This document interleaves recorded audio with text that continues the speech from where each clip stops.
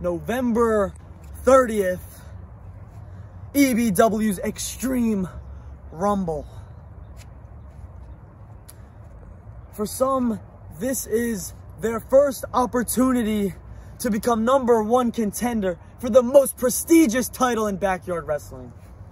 But for me, it's my last opportunity at becoming the #1 contender. You see, I've had countless opportunity after opportunity and opportunity, and they've all slipped through my fingers. I am on the biggest losing streak of my career. Since 2014, I've never lost this much consecutively in a row. I'm at my wit's end. I can't keep doing this, okay? So this is a warning to anybody competing in the Extreme Rumble. Bring a bat, bring a staple gun, bring a chain, bring a table, bring a chair, bring whatever, bring a damn gun. It doesn't matter, because nobody can stop Maximus Roman from winning that Extreme Rumble. And after I pin each and every one of the competitors in that match, I will go on to face my brother, reclaim my EBW world title, and be back at the top of backyard wrestling, and it will be picture perfect.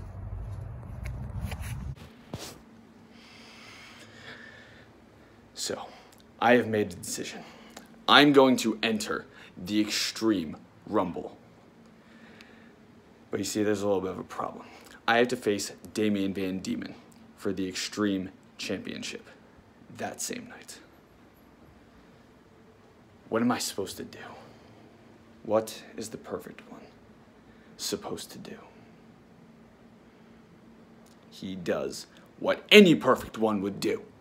He faces Damian Van Diemen, takes the Extreme Championship away from him, and then becomes #1 contender after he wins the Rumble. Perfect! Hey, everyday fans, it's James Carter here. Welcome to Friday Night Fury. Introducing first, he is the EBW World Heavyweight Champion, the Executioner. Executioner is scheduled for singles action here tonight. Of course, this is a non-title match, so the title is not on the line. His opponent is none other than returning EBW superstar Joey Styles. A broom? Super kick to Joey Styles. There was the bell. And why is he out here with a broom? Wait a minute. No. Extinct to Joey Styles. Cover already. 1, 2, 3. And a little bit of a lackluster return. Joey Styles has just been pinned, and that might be a record for the shortest match in EBW. Next week is Extreme Rumble. Winner of that faces me at Winter Warfare. Now the result of this match is going to be the result of that opponent. They will get super kicked, and then they will get extinct, and will be like this. Be ready to be like this. Because I'm going to take you to the Clash of Execution. Strong words by the champion. And next week, he is right, it is the Extreme Rumble. Any superstar, past, present, or future, will have an opportunity to become the #1 contender. Thank you for joining us on this somewhat short edition of Friday Night Fury. Oh, Joey. You good, man? Yeah.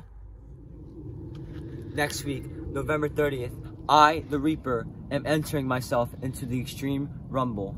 Now, you want to know who won the last Extreme Rumble? Me, the Reaper. So I am going to win for a second time and verse the Executioner at Winter Warfare for the Heavyweight Championship. And if I don't win, I'm going to enter both of my beasts, Logan Cross and Jay Creed, into that match. And if I don't win, then either of them two will win. And at the end, the Silent Sarah will stand on top. Join us.